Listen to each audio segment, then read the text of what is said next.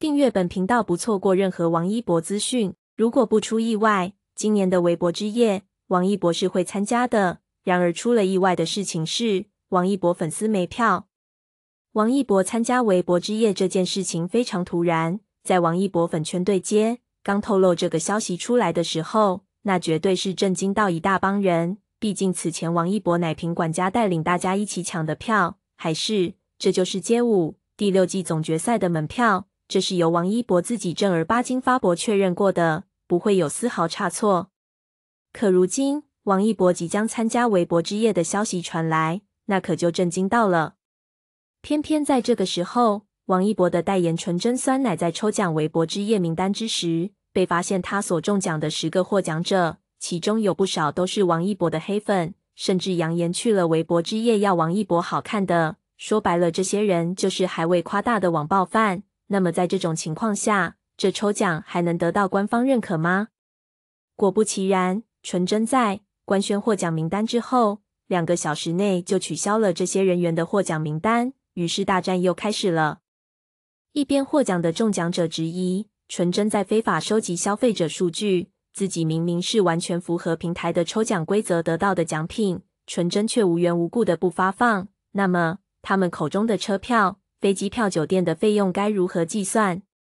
一边的王一博粉丝也很愤怒，作为王一博代言的品牌，在抽奖的时候中奖的人还有不少是王一博黑粉，甚至他们所谓符合平台抽奖规则的转发内容，都是对王一博的谩骂。在这种情况，这难道是公开支持带黑称的黑子，支持网络暴力吗？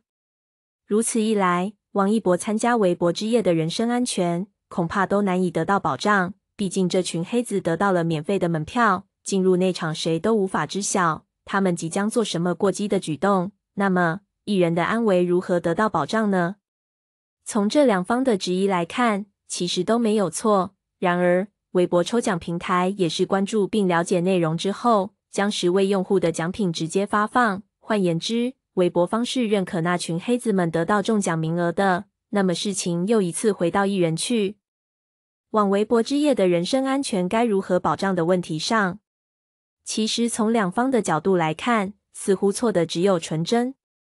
如果在一开始的抽奖限定条件中，加上不能嘴过自家代言人，不能侮辱谩骂过自家代言人，那么这群黑子们的中奖条件完全可以合理的规避。可偏偏纯甄没有这个条件，属于面向全网网友开放的抽奖，更是在开奖2个小时之后才决定将这些中奖者的名额取消。那么他们提出来的疑似违法收集用户的信息，似乎又成立了。